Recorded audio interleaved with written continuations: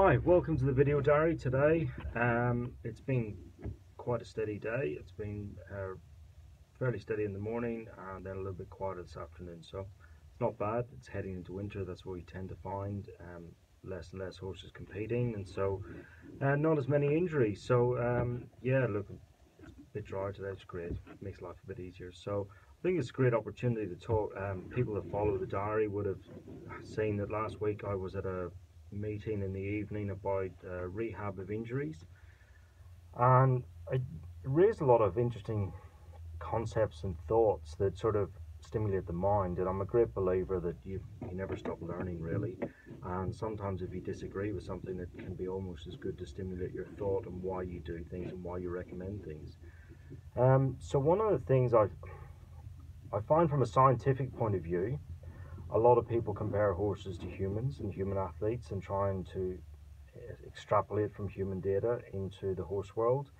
But I think that's a little bit flawed, to be honest, because human athletes can actually compete with considerable amount of drugs that we wouldn't even consider ethical or right to do.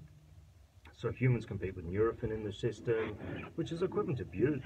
So I think if you compare injuries, like injury success, and trying to extrapolate that across to horses from humans, it's really difficult to assess. You really need to know the nuts and bolts of how people are being assessed. So when you look at the elite athletes, they can have local anesthetic put in their knees. People that follow the AFL know that. I think it was about 10 or 12 years ago, Brisbane Lions, when they won one of the grand finals, that they they used the equivalent of about 130, 140 mils of local anesthetic injected into players' joints on during the match. So it's really quite a hard area to extrapolate. So in horses, we've really got to look at different ways to maximize return following injury, and I think that's where we really need to look at data. It's really lacking in a lot of areas that we really don't know how to compare apples with apples, and we're often called comparing apples with bananas or cherries in some cases. So I think you have to really step back and say what worked for your horse, for someone else's horse, it may not work for another horse. But equally, as I've learned over the years, you can never say never. And by that I mean, every time I see a horse that's got a horrific injury or a horrific damage to a ligament or a tendon, I never say it'll never get back to performance, because as soon as I say that, I can guarantee your horse will.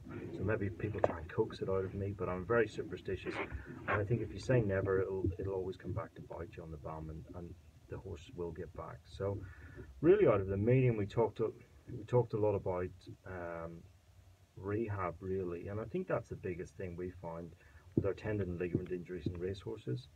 We've got some very, very good results getting horses back. I view success as 5 starts or more in racehorses. I really think that's the minimum that owners should expect if I recommend a treatment.